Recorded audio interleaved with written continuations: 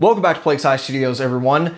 This video has been on my to-do list for way too long, but assuming we don't get another erroneous copyright claim this video, then I look forward to being able to tackle it and getting it out of the way so we can move on to some other interesting stuff. So today we're talking about the TH3 Cakewalk suite. This is a free plugin that's included with the Cakewalk audio workstation program by Bandlab. We're not going to be taking a look at that specifically, though you will have to use that program if you want to take advantage of this as a free product.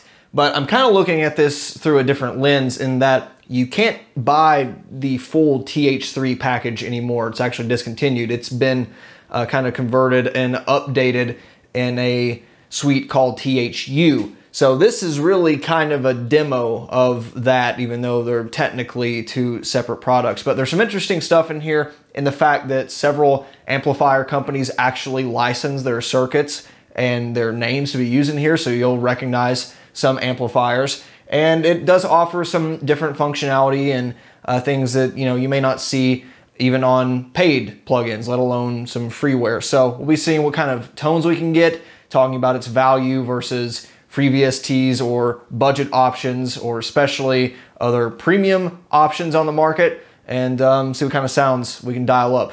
This is more or less the starting screen you'll encounter upon opening Cakewalk, at least if you're using a pre-existing project file like I am. And I've not really used it to its full capabilities. You've seen I've recorded a few little guitar DIs here and there, but I'm not really here to commentate on the Cakewalk program itself either, but holy UI, Batman. This is just so much information. It gives me nausea. Something like this that's free, I think it should at least a little bit cater to a novice user base, someone who's just starting out. That's, what's great about a free program, to kind of, get comfortable with how a audio workstation program works and kind of, get your experience. And this is just so overwhelming, even for me. So that would be one point of criticism. I'm really glad to see how much functionality is built in an otherwise free program, but like, good Lord, man, I'm glad I started on Reaper. That's all I can say. So let's open up TH3 here. And criticism number 2, and this is something you guys shouldn't run into, but I use an ultra wide monitor, a 2560 by 1080 monitor. So normally I'd be able to see all of this. But when you pare down the resolution, I guess something in the preferences file somewhere that I don't know where that might be, it doesn't update it in TH3, which means you get this lovely scroll bar across the bottom, which means I want to be using that a lot. But whatever your monitor resolution is, it should be smart enough to figure out to have all of these UI elements shown at the same time. So you will have to ignore that little error in this review, but normally when I've used this program, everything is at your fingertips immediately. So under a normal use case, though, all the functions will be within a couple clicks away, and you'll be able to see all parts of this plugin within one screen. So not a big deal for any potential users out there. Scrolling over here to the right, you'll be able to see all the toys we get to play with, and it's a pretty healthy scroll bar. So quite a bit included here, not nearly to the extent that you might find in one of the paid versions of TH3 or especially THU now, but even compared to a lot of the included amp sims, or especially the free trial versions of a lot of the premium stuff, this is quite a bit. So we got a Bassman model, we got a Fender Twin, a dual rectifier, an orange. I think this is supposed to be kind of like their high watt version. We've got 3 Randall channels. These are official Randall models, by the way, so that's pretty cool. Something based off of a JTM 45, a JCM 900, an SLO, THD. That's another company that you'll see. Their actual models have been licensed, which is kind of cool. Vox AC30, Fender Tweed, an Ampeg, and that's all the amp heads. So, compared to something like VST Amp Rack from Cubase, that's a really healthy selection. I would kind of like to see a couple more clean models here and there, and especially, another bass model would be great. But, baseline elements, Cubase doesn't even have any bass stuff at all. So this is killing it in comparison. Nearly every head has a matching cabinet or something that will at least kind of pair logically with it, with a 1x12, got a couple 2x12s, 4x12s include a Ingle, got some greenbacks, we've got one for the 5150, this one's the Boogie, another 2x12 Brian Mays AC30 sound, a 4x10, another, I think this is vintage 30 in a Marshall cabinet, 4x10 Ashdown, that one sounds pretty good, and a dedicated spot to load impulse responses, which is something that VST Amp Rack doesn't have, and even a lot of modern programs don't, which is crazy, but it is a little convoluted in getting it to work, but it does work, and once you get the workflow, it's way better than nothing, so can't complain too much. In terms of stop boxes, we're looking at these bog standard Ibanez Tube Screamer, we got a Big Muff Pi, and different fuzz face model, and then the rest of these are, for the most part, modulation, time-based effects. So some chorus, digital delay, compressor, a couple different flangers, phaser, spring reverb, tremolo, auto wah, a crybaby wah, gate and expander, and then an overall volume pedal. And a lot of this stuff that you can tie to, you know, outboard MIDI gear if you would like to actually have a real expression pedal for this stuff. So all things considered, especially compared to some of those, you know, bundled options I was talking about, pretty damn impressive, especially when you consider stuff like these microphones. They don't give you all of them, but they still give you 3, and, you know, that's almost as many as a pod would have included. So you can choose between an SM57, a Royer 121, and of course a 414. To give this thing a spin real quickly in terms of building a preset, the workflow is rather good. So you can kind of drag and drop stuff all around, and that even goes for literally running an amp head into another amp head. So if you want to use, say, a dual rectifier as a distortion pedal in front of a clean amp, and you like that sound, you can absolutely do that, which is pretty cool. You can also do like parallel outs. It's easier for me to just show here instead of trying to do this. These are some of the presets that come, and a lot of these are actually, when they say building blocks, I kind of have to agree with them. I think they're pretty damn good building blocks. Here's another example of running a couple pedals in front of a high gain head, and then you get some post effects after the cab section. You got, here we go, here's a good stereo effects chain. So running a, let's see, back this out a little bit. Running a splitter into an AC30, out to spring reverb. Over here we've got a muff into a Fender Twin, and that's going out to delay, mix that down, and going into greenback. So you can do quite a bit that is, on the one hand, much more capable. On the other hand, it is a bit more convoluted and maybe will present option paralysis for some people. But I think given the model quality and what it sounds like, I think it kind of earns it, and definitely makes it much more worthwhile compared to what a lot of bundled stuff has. With all that in mind, let's take a listen to a couple different tonal palettes, one of which will be more in the crunch high gain territory. Then we'll go to a looped clean riff and see what kind of sounds we can get out of the different models with amp heads. Of course, all of this I'll be showing is built-in presets, which, you know, as they call, are building blocks. None of these, I think, are really ready for my use straight out of the gate. There are a couple pretty cool ones in the first 2 banks here, but if you really want to get the most out of this, you'll have to tweak.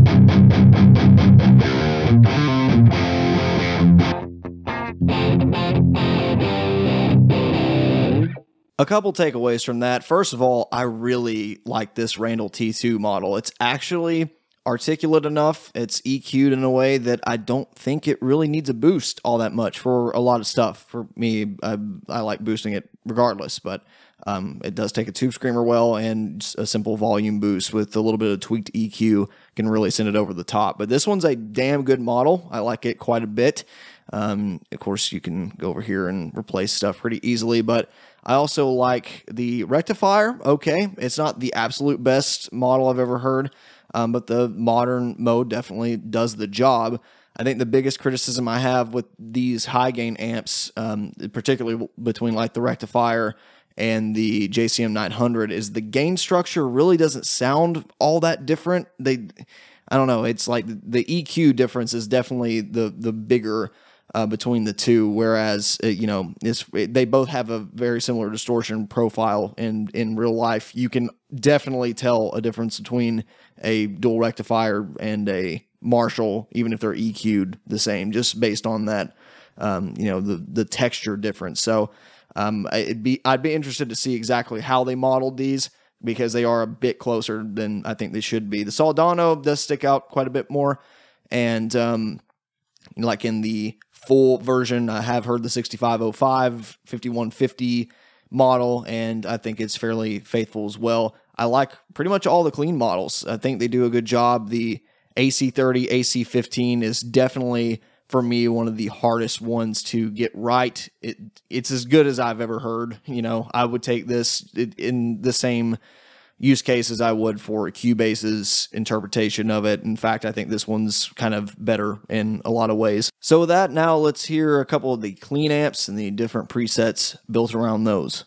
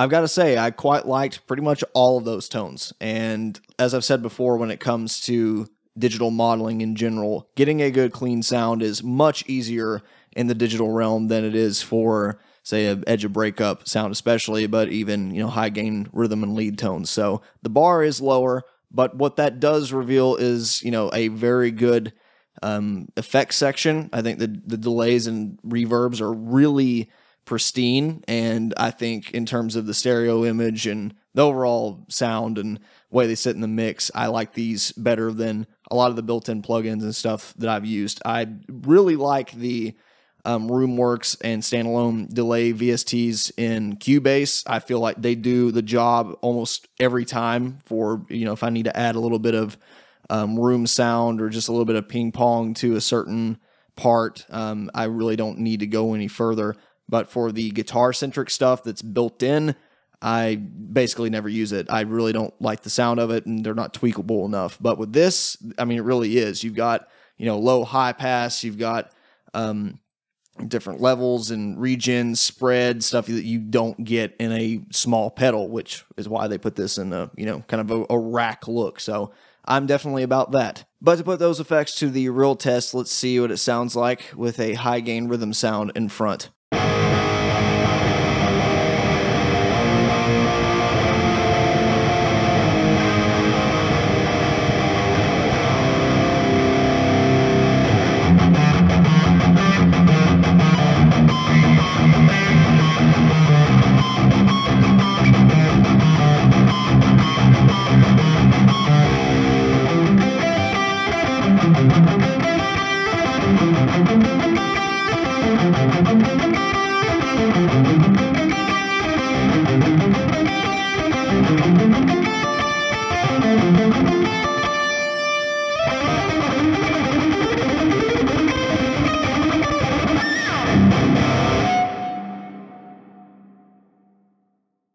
There is certainly still something very VST plugin-y, if that's a word, about the attack overall pick sound, where it's just like that hard scrape, boxy attack that does not sound at all like a real amp or a quality modeler would.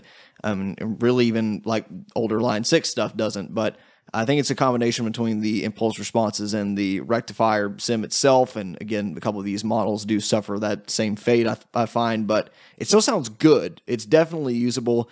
And if you can get past just that tiny touch of artificialness, then I think it'll definitely work in a mix. And it's really still, I think, a good kind of stepping stone for someone that's just getting started with VST plugins. But let's give this another fair shake in the high gain territory. We'll go with the Randall T2, this time on the boost channel with a tube screamer up front. As you'll notice, I've actually dialed the gain back, or the tone rather, and the gain a lot, which is something I normally wouldn't do. It'd be 12 o'clock at least, generally closer to 2 to 3 o'clock. But for this, it really doesn't need it. Because of how articulate the amp is already. And I really wish they would have included a clean boost in front that you could use, or simply an EQ of any kind. As you'll see in a minute, I do use an EQ in the pre-effects chain, but it would have been nice to have it here. So this is kind of what you can expect out of this amp model.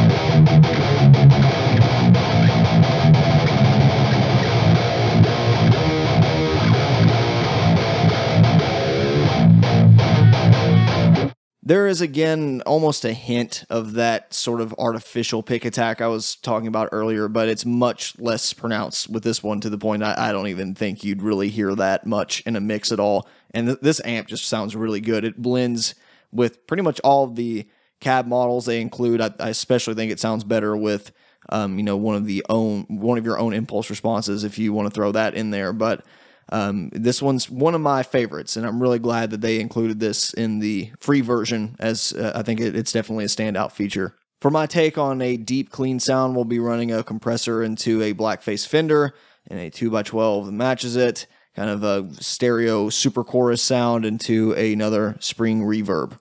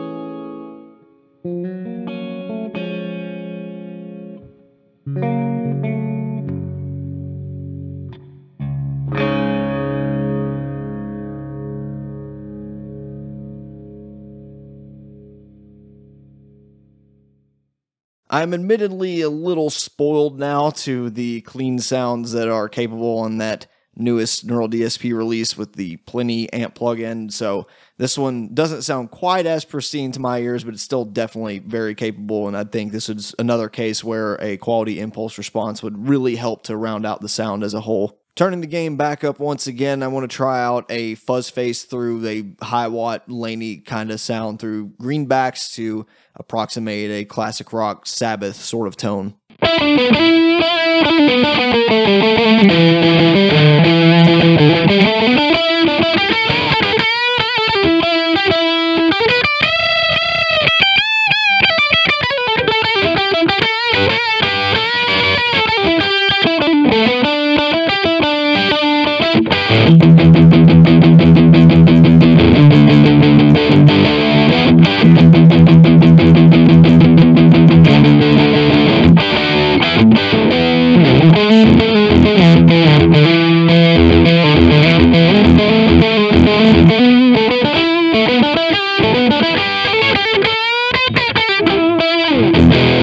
One of the things I really like with this example is, this isn't the highest gain sound in the world, even with a moderately driven fuzz into, a cranked up custom plexi type.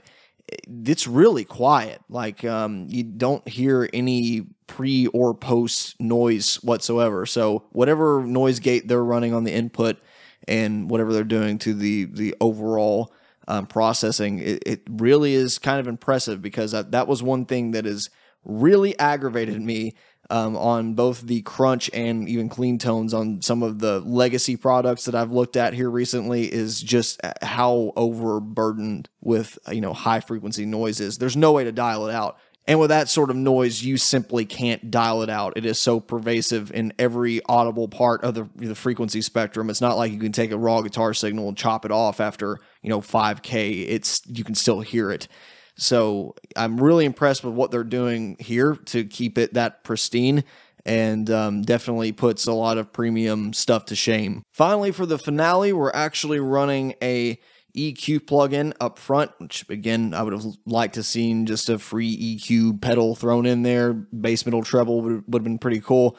But this is sort of, the standard Fortin curve at this point, running through the Randall model, going through a noise gate, and then a custom 4x12 impulse response, which I believe I'm using an own hammer. Yep, Ubercab. And this one isn't like the most elegant way of loading impulse responses, but I'm happy they have them. You can import several into your own group and then pick from there. It is a bit problematic compared to the streamline setup that you'll find in some premium plugins, but this one is actually not bad once you get used to the workflow, and this is kind of the sound you can expect out of third-party stuff.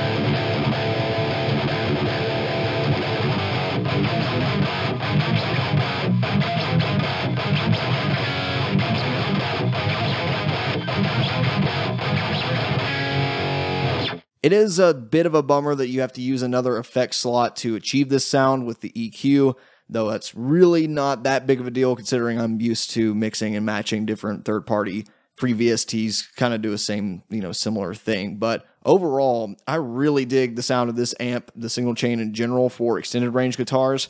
And for that reason, I think this is way better than what a lot of other, audio workstation programs include for 7 and 8 string players, especially those where you can't change the IR. That's generally the biggest bummer. If you can't mix between different, things, or you're limited to one microphone, or, a couple of different speakers that simply are not going to work for your sound, then sorry, you're SOL. But between this amp and the other very well-known high-gain sounds that you can get out of this plugin, I think it's a pretty good complement. I think they picked some really good ones. I would love to have seen a 6505 or 5150 in this free suite, but I think between this, the Soldano, and the rectifier, they pretty much cover, you know, I think 90% of the ground that most people are going to want tonally.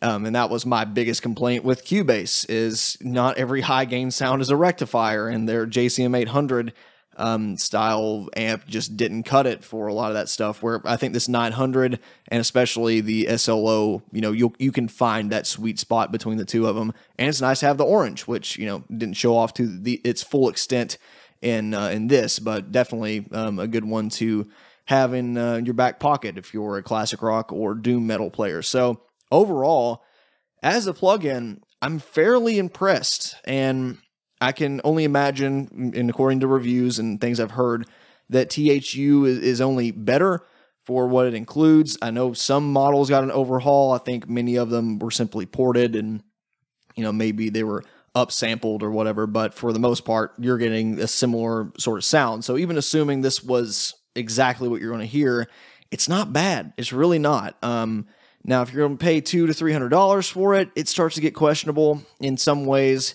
But I'm the same person that, you know, I think if you really like the sound of something, say like one of those aforementioned Neural DSP plugins, they're expensive, you know, 100 to 130 bucks for software.